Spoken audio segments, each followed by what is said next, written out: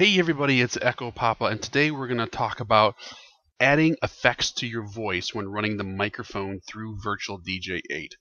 Now, you can run the mic through the software mixer in Virtual DJ 8, so that way everything comes out of the master, including your microphone.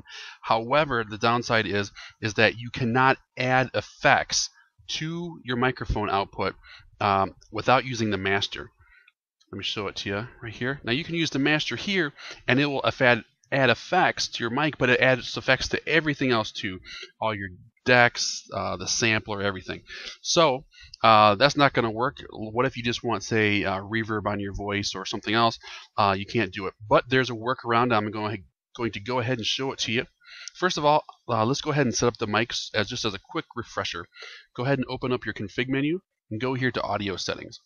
You can click microphone, or you can drop down here and do it manually. Now we've added a microphone line, and this is just plugging straight into the sound card that's in our laptop.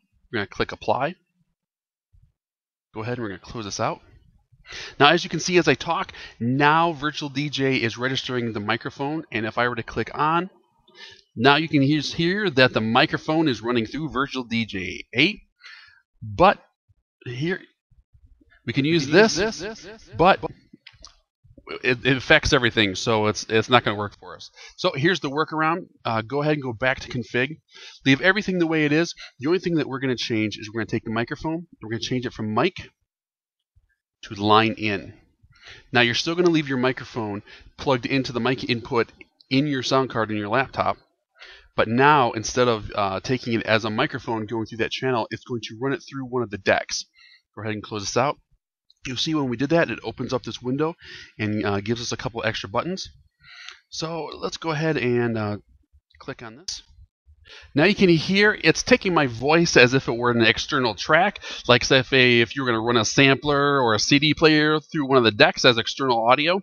But it's taking the microphone as that effect. And what we can do with that is now we can use effects. Here we go. Reverb. You can use some distortion. Hello, ladies and gentlemen. You'll notice that the captain has turned off the fasten seatbelt sign.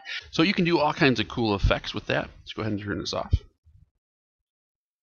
And when you unclick it, it goes right back to that, to your song. Now, the first thing that you're going to say is, hey, that's pretty awesome, but I don't want to use up one of my two decks because then I have to do everything on the other deck, and how are you supposed to DJ with just one deck? Well, I'll show you the workaround for that also. We're going to go up here, and we're going to change the 6 deck mode.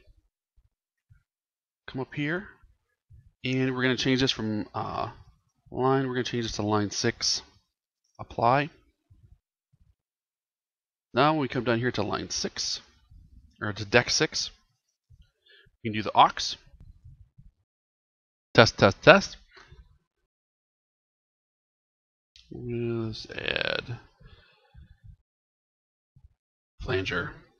Alright, here we go. So now we have effects on our voice, but we can still come over to deck 2, and we can play music. So you haven't lost a deck, you've just moved that audio channel to another deck. So, turn that off. Go back to deck 6. Click that. So you can still have audio effects on your voice if you need them by bypassing the mixer and going straight through a line in.